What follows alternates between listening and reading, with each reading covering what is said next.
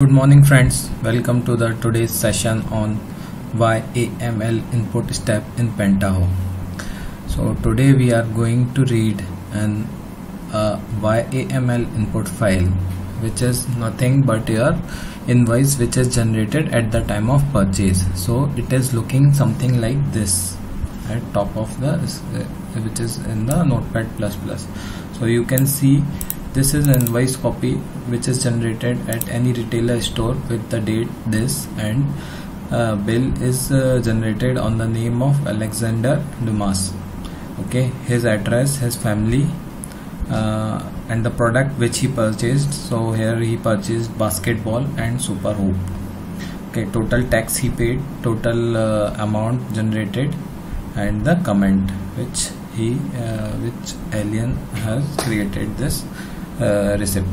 Okay, this is nothing but your YAML file format. It is more on human readable because this receipt is generated at the store when you go for any purchasing any product. Okay, so now we are going to read this file using the Pentaho script. Okay, so I'm opening Pentaho 8th version. So once you go in this, you need to extract, you need to go inside the input folder, and then from here you can search and open YAML input file.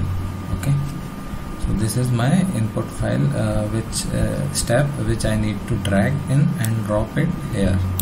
So in my example, in my KTI file, I have already taken this step, so I'm going to delete this. So what we need to do now, we need to open this script by double clicking, and then you have to redirect the file which is present in your local machine.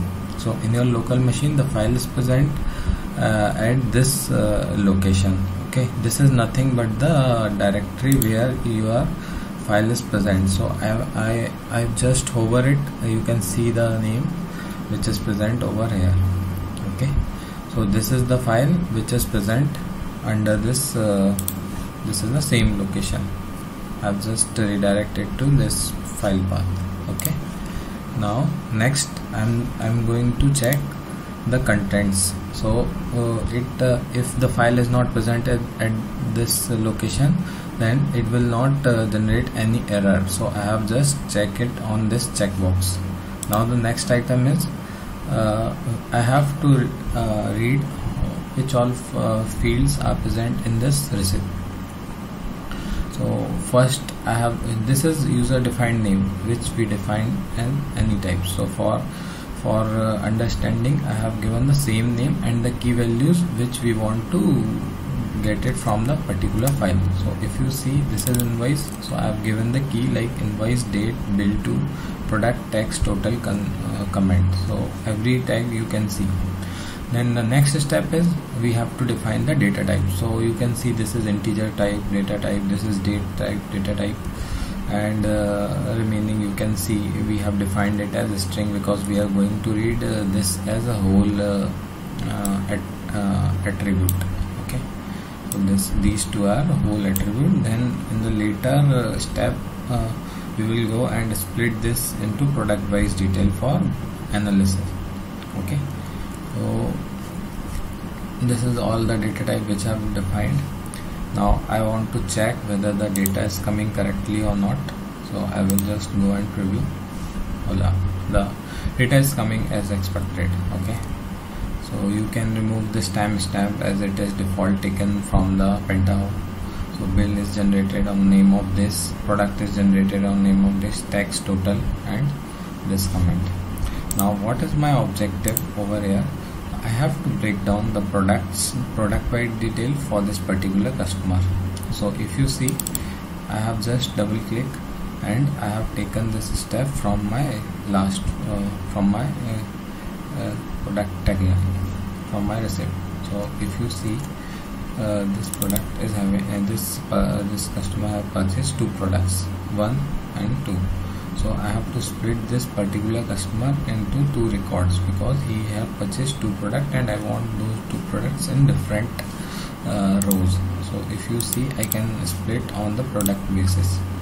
Now the content, these are as these are coming from the previous step, so I've just clicked on this, and if you see I have given values. Based on value I have to split these two products. Okay, so if you see these product values are given and the keyword value is given. Okay, so okay,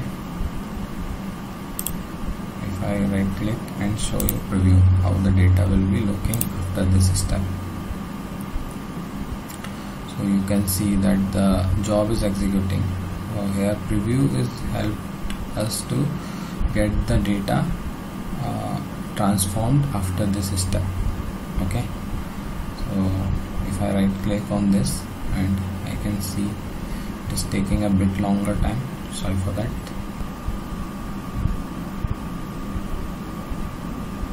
See how the value is split it in two different categories. So we have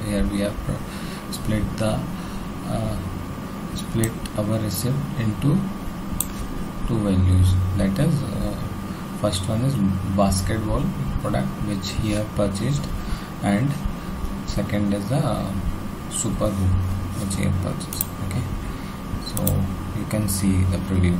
You can also redirect preview from this tab which is under the execution result, so you can understand. Now the next is we have to again split the product details and get these all attributes from this particular product, like how many quantity he have purchased and all those stuffs. Okay, the quantity, description, price, and all those things into different fields. Okay, so I'm going to go there. So you can see same way I have used YAML input, and I have segregated these into different attributes and based on the key. Okay, so this is how our data looks like after breaking it. So you can see refer, quantity, and description, price are again splitted from this value, so that we are having everything in the row column format using the YAML input step in Pentaho. Similar way we have split the bill in bill to in different fields. So here we have only one customer which have purchased this two product. Okay, so we have splitted this in the given family and complete address information, and after this we have again split this particular address into multiple attributes like city, state, postal code. This is the same. So in this tutorial I have shown you how we are using YAML input step to perform an operation which reads the receipt which is generated at any local store or any purchasing store and into row and column format. Then we will proceed and we will see how we are going to deal with this data to get the business insight. Thanks for watching this. Any queries, any of your concerns, any of your understanding, if you are not able to understand, just let me know. I will explain you. Post down in the comments.